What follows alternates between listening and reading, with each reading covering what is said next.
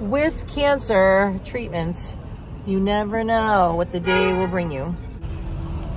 Yeah, you just don't know. You know, I didn't expect to be here this week, but because she's got yellow under her eyes or like in the corners of them, you know, we have to go check out the blood, make sure everything's okay, because your liver is trying to filter all this poison chemo, and sometimes it'll take a beating, you know. All right, let's go do this. All right, gotta get my altar.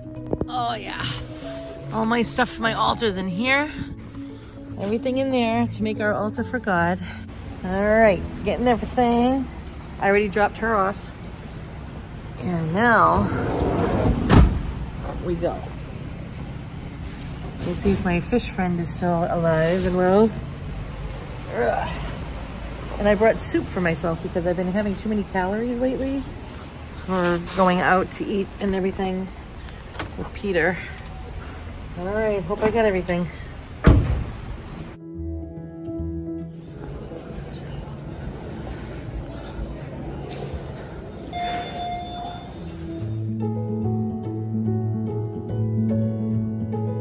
All right, here we go.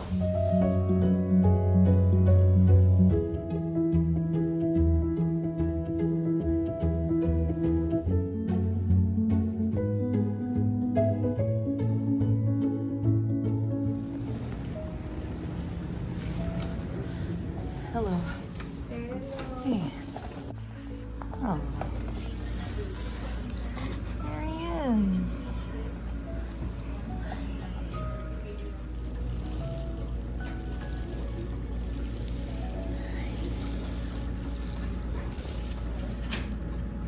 He knows.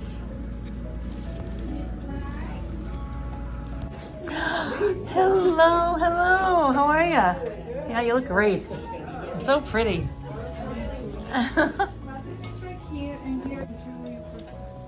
Hello. Let me show you the room we're in right now. Sarah's on her way in. This is where I sit. So this is Carlo Acutis. He was an Italian boy. He was into technology in our time, and he used technology to show the world about the Eucharist. And he died at 15 of leukemia. So we have had his relic, and if you don't know what that is, you can look it up. We had a piece of his hair, his bone, his coffin, and I think his clothing. And so we've been asking for his intercession.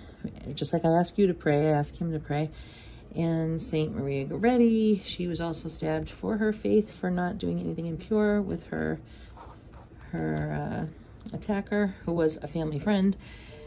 I think she was 14 when she died, stabbed about that many times or so, maybe more.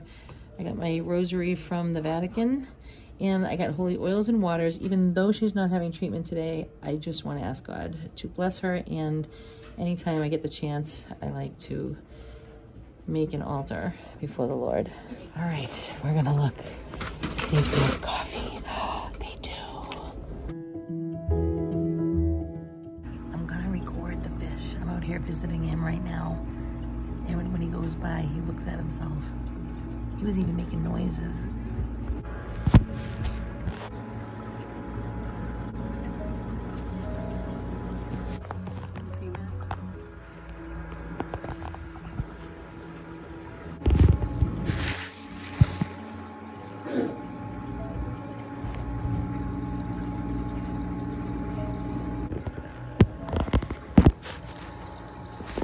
All right, I guess everything is okay. Gotta just test it out, you know, you never know. And we were blessed by our Lord. Thank you so much. Keep her safe. And for any cancer patients out there, may God be with you always and give you the strength that you need to endure all your treatments. You may be healed.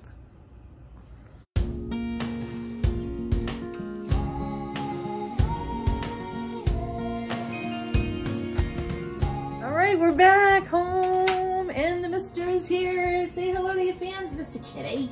I might actually take him outside. He hasn't been outside in so long because of all the snow. And even though there's a ton of snow outside, we're gonna go out anyway, Mr. Kitty. He needs to. So everything's fine with Sarah, and I'm gonna eat some soup because soup is good food. Mr. Kitty. Oh, look at him, look at him, look at him. You see the Mr. Kitty on the TV? Look, Mr. on TV, Mr. And, oh my gosh, I've been just listening to this video. My family has always told me that if you're an organ donor, they will have to remove your organs while you're still alive, right? Because if you die and then they take it, the organ can be dead. So we don't want that. So we want to give live organs. In order to give a live organ, they have to kill you, okay? That's what happens. So I'm listening to this, oh my gosh. And the doctor was saying how they have to give you this, they have to paralyze you because while they start cutting and everything, your heart rate's going up. And oh my gosh, no, not good. Mister, I got some good news about what's happening.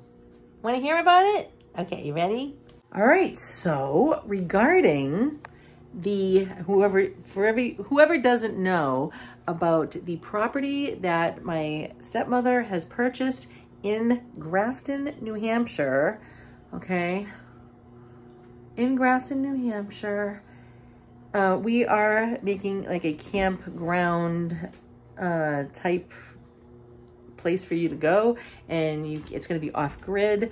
And so last fall and summer we had, this is Mr. Hi, honey. We had the land excavated, and then we had an arborist go in, and he helped us with, you know, another driveway, and he put in another driveway. He took down some more trees, leveled out some more areas, and now that I got my life coaching business up and running,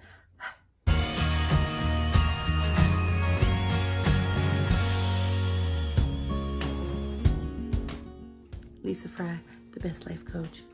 And now today, I actually got stopped by the police. Can you believe it? I was on my way home on the phone with a builder, and I was like, I have to go. I said, the police are pulling me over. Yes. So it would have been over $200 ticket. Yes, yes, yes. I guess I was going faster. I just felt normal, and I don't know. Anyway, so so I have to watch myself. So I don't know if these guys will be in our budget. You know, I said, I'm looking for one smaller than a tiny house, you know, and then if whoever works with us and can work with us and we like what you're doing and the price is right, then you can continue to do this for us. So she's going to see if Saturday is a good day. Ooh, soup is so good food. Oh my gosh. And that I can talk with the contractor guy. Because now it's time, honey. As got to be. Hot.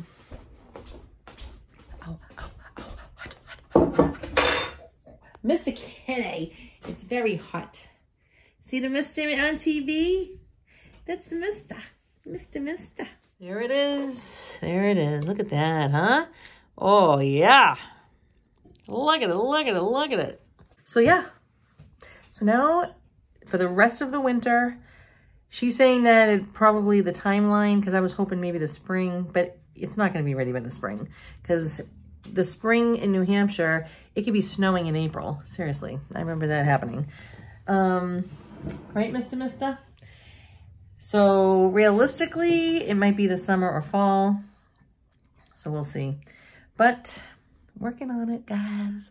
One step at a time. You know, I have all these projects that I'm working on that are like serious, like big girl things now. And it's like, the first one was working on projects on my home after my husband passed away. The second one was, well, actually the first one was my husband passing away. Then the second one was working on my house. The third one was my daughter getting cancer and then having to deal with that without a husband. And so after that, I was like, you know what? what can I do when I'm not in grief or in sorrow or suffering? I must be able to do so many things. And so now that's what I'm doing. I started my life coaching business.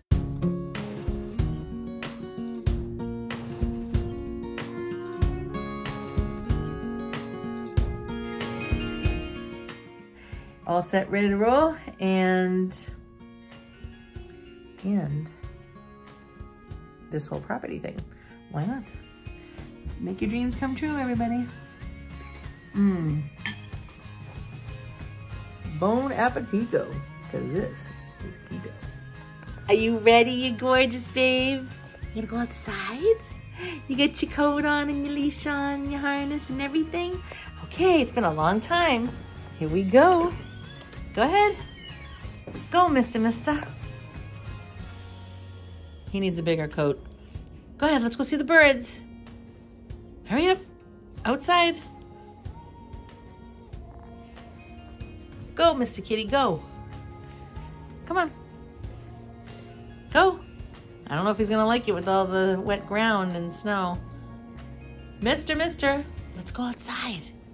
Come on. Hurry up. Down, Mr. Kitty, down. We'll go outside, see the birdies and the trees. Come on. Hurry. Why are you hesitating? Come on, Mr. Kitty, go. Ready, go. Why are you hesitating? Mr. Kitty, come on. Let's go. Come on, you. Don't be shy. Don't be afraid. Oops, your foot is stuck. Okay, here we go, loop-de-loo. Ready? Good. There you go. Oh, your coat's coming off. Hold on. All right, see? Snow, Mr. Kitty, snow. Snow, Mr. Kitty. Come on. There's not many places to walk, but we can try. Come on, walk. Walk, mister. Come on, look. Nana, walk. He's very hesitant. Walk in the snow, mister. Go ahead. He's gonna go on the rocks. Oh, you're too funny. You are too funny, mister. Put the snow on the rocks too. Oh, the mister. He's like, all right, where do I go? Not too many places here. Just do your best. That's a boy. How does that feel on you, mister? It's cold, huh? Oh boy, yes it is. He's trying, he's doing it. Once we get to the street, you'll feel better.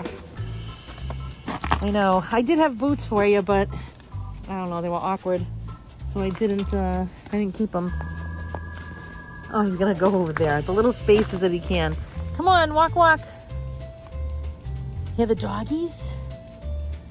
He's trying. Good job, Mr. Kitty. See? Not too bad. Not too bad, right? All right, it's kind of cold. On your feet, I'm sure. Hey, you did it, Mr. Kitty. Woohoo! Good job. Outside, mister. It's been a couple of weeks because all it did was snow. And now we're back in action. Might as well, right? So what I do in the meantime is if he's in the house, well, obviously I always let him go in the mudroom and it exposes him to the fresh air, especially when he was sick. He got sick really bad. He was just vomiting everywhere one day. So I always let him out there, get that fresh air because we know that's how we feel when we have fresh air. And I let him also go in a window. And now and then I would open a window. And I do that anyway now, even if he's not sick. Just open the window just a little bit so he can look outside, peek outside, get that fresh air, feel like he's one with nature. Where are we going, mister? Oh boy. Where are we going, huh? Oh boy. Where are you taking Nana? He hears the water going through the sub pump hose. He loves the water.